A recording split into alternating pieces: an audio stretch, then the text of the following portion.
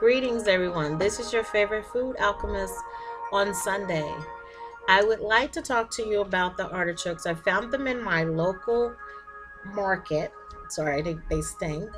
And I wanted to show you how to prepare them and some different things that you can do with them. Well, just basically how to just basically actually, gonna turn the music down a little bit.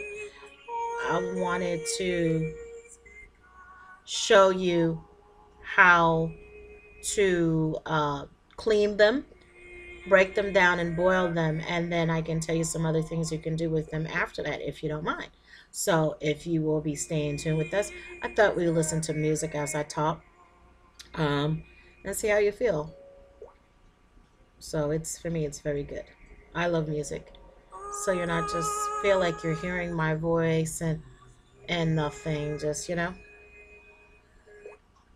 okay. So or I can look for some other music. Um,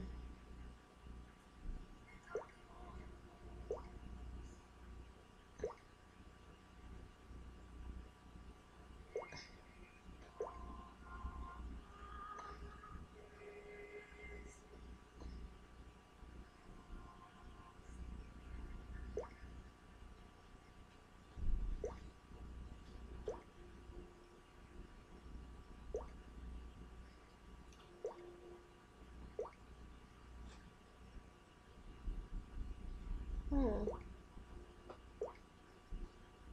I know you're like, what? Well, I guess it's meant for us to listen to this.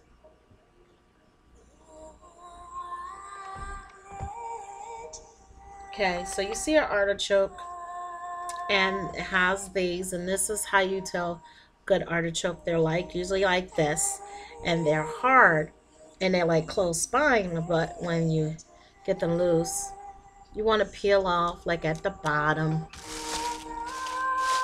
Peel at the bottom and take this down. This beautiful artichoke. So until you see, the leaves are not brown, like bitter or breaking off everything. And because you want to eat them, there's leaves that you can actually eat. People are like, no, you can't eat them. Yes, you can. These little thorns, when you start cooking them, actually start to get really, really nice and make it where you can actually cook them. And some people just keep going, and it all depends on where you feel comfortable at. You know, like I'll keep going, and you can make artichoke dip, artichoke spinach dip with them, which are really beautiful, which I like. So I am going to take off the points. This is what I do. So I'm going to loosen all of that up and clean. You see how good that is? Like, look at that. And then you want to get these cleaned. You don't want them being like around there and like all of this dirt and stuff is in you know your artichoke. That's just me. So I'm gonna put them in this bowl. So you're gonna just watch as we go through this peel. And I'm gonna take this off, of course, and also gonna cut that. See how that goes. How are you feeling? Like, wow. Saying all that, just taking it off and seeing like until you feel the leaves are not hard anymore. And like I said, you can make artichoke dip. with this. And I love cleaning it out.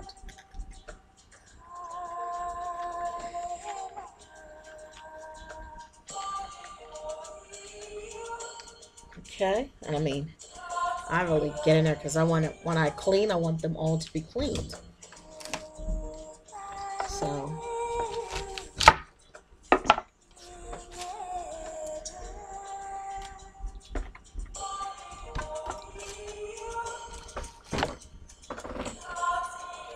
sorry, my table's not the best. But like I said, it gets the job done, right?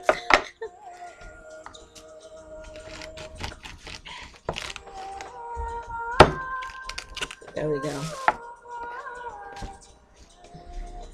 Say, why you messing around when you don't have to be messing around, right? Because the artichoke, it grows in dirt.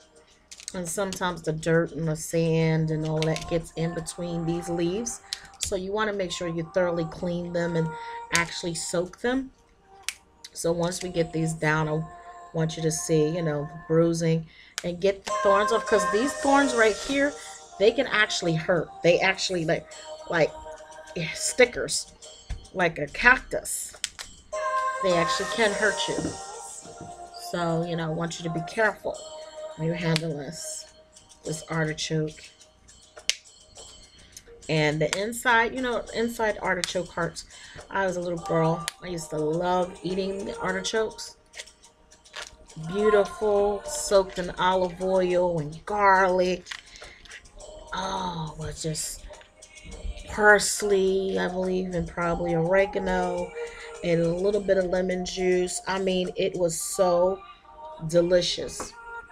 So as you can see, I'm opening it so that when I get in there, I will be able to eat this. And then some people, when they go through all this, some people actually cut it in half too.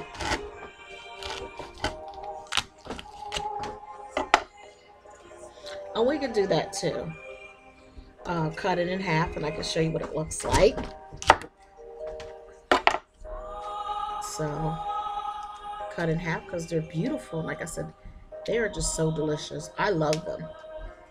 So, you know, almost didn't open this one. Almost. So far I only did 3.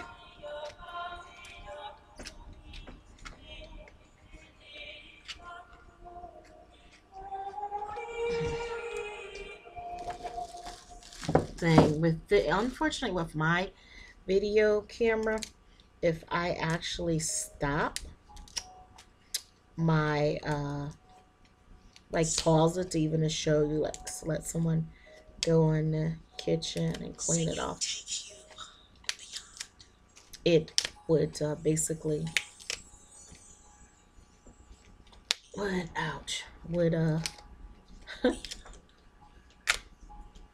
be away.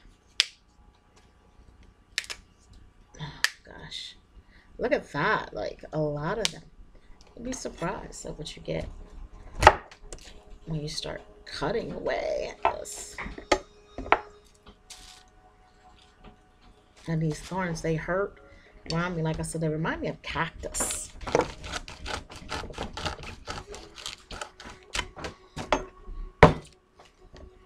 In Italy, they eat artichokes a lot of the times. It's part of the Mediterranean diet big time. And we in America are just starting to see artichokes. Like, I went into, was it Applebee's? Some restaurant, I'm quite sure. Another, I'm not sure, but another restaurant went in.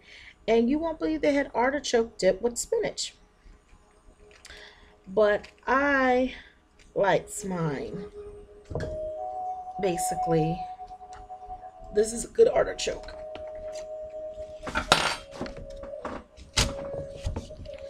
And you can find these stuff in sale in you believe like in your little markets, like maybe little Asian markets. It was on sale at a market called Mekong, Mekon. on South Dobson in Mesa. It was on a very, very nice store. It has a lot of the Asian and Vietnamese and Indonesian food. It has fresh fish market. It's almost like there is another store out here like Lily's. And that was the market I was turned to when I lived in the West Valley at one time and went there. And they had all the stuff that I like, just fresh oil. And they had, what else? Rose water that I used to make baklava. And baklava that I used to like, I thought it was Armenian, but as the dish that I like was actually from Persia. Believe it or not, made with rose water, and that was the dish that I was taught to make. But in my book, that I learned it from the Joys of Cooking back in the day, it said that it was actually Armenian, and they said the Greeks actually used lemons and orange flavors, citrus flavors. That's what I was told at the time. So what I'm going to do is ask my assistant at this time to go and actually clean. So I'm going to talk to you for a little bit. So I'm going to shift the camera, from myself and ask her to wash this off.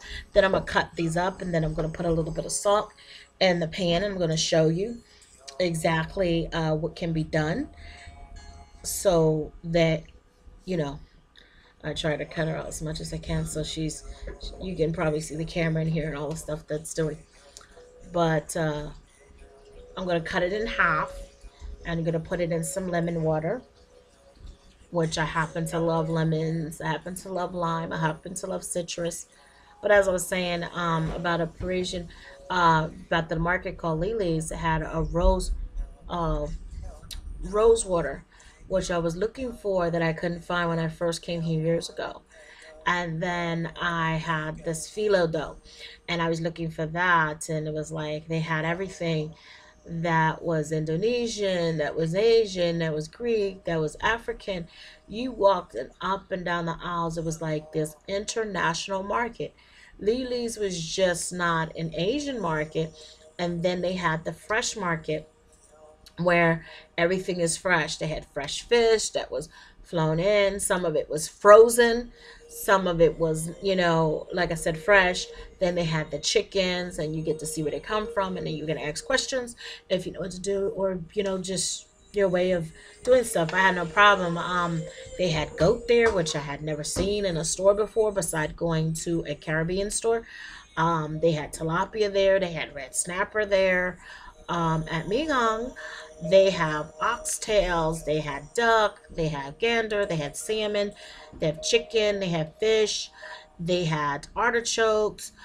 They have all these wonderful selections of fruits from international, like dragon fruit.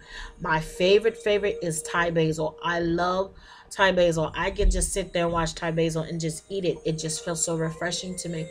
And also, they have a good selection of herbs, like they have chives, which I go there and I hadn't seen like chives in a long time. Back in the day when I was a kid, they had chives. You would put them on a potato, and that's all you get, like sour cream and chives. That's all I knew it was. But then I found that there's other dishes that you can use chive for. So I learned that. Then they have the long green beans, like we have little thin string beans, but these are long. They're like this long green beans, and you can make. And what I did for those green beans, which was something simple, I took the green beans, I, took off the ends, and basically I blanched them. And then after I blanched them, what I wind up doing to the green beans is actually shocking them, put them in the freezer for later on to flash freeze. And then after flash freeze them, I put a little thing of sesame seed oil together, a little bit of garlic, a little bit of ginger, a little bit of soy, and then I sauteed in that, and then I had some sesame seeds. So to me, that was like the ultimate. Okay, now that she's back, I'm going to show you, my thing. Then I'm going to cut in half. See how beautiful that is? And it's washed. And you'll see the little heart inside here. See that little beautiful? That's a heart. All of this is so beautiful. So we're going to put this in a pan. I'm going to cut these. Okay, and we're going to put them in. I mean, these are beautifully. She did a beautiful job cleaning them. Thank you, my dear. They look so beautiful. They're just really, and I mean, they're nice and soft and pliable, like I like to work with them. So it just makes, like I said, this is just going to be beautiful. So you guys can see a little bit. I'm actually using my frying pan, but if you have a steamer, you can do them, or a bigger pot, you can do it at the time. Like I told you guys, if you don't have something makeshift and make it work for you. So see what stuff. Don't just say, oh, I can't do this because I don't have this, okay? If you were on a desert island, what would you do? How would you make stuff work for you? That's how I look at it. There's always a makeshift something. And whatever's negative, try to turn it around and make it positive, because you can. And it could be a beautiful experience. You would have never known unless you try. So always try. Do not give up on something because it doesn't seem right. And you'll know if it's right or not right for you. So this is what I do. And you put them in the okay. This is how I have them in my frying pan. So what I'm going to do is take some lemon juice that I had my other assistant do, is actually squeeze fresh lemon juice. Fresh, see? This is beautiful. Don't want to get too close to my computer. Don't want to fry it. So I'm going to put just a little bit over. Okay.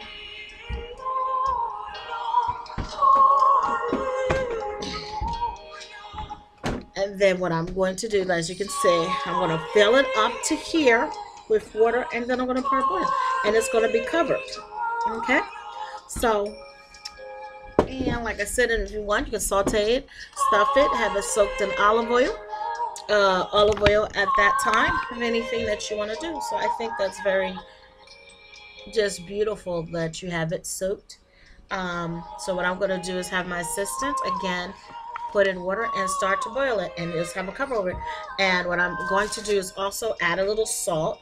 As you can see, this is Himalayan salt. I'm going to put Himalayan salt over it.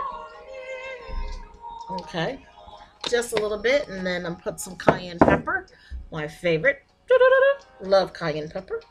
And I told you why y'all should not eat black pepper. It's not good for your digestive system, and it does its damage. And cayenne pepper actually heals the body. So, without that saying, this has been your favorite food alchemist. I want to say love, light, life, longevity, and much prosperity to all of us. And it's been a blessing to serve you. If you have any questions, you can always go to www.chefsessy.com. That is Chef Ceci Food Alchemist. That website again is www.chefsessy.com. And that's it, chefsessyfoodalchemist.com. I hope to hear from you, and I hope you have questions, or what you can do is post a response down there on my YouTube screen. And I want you to have a happy Sunday.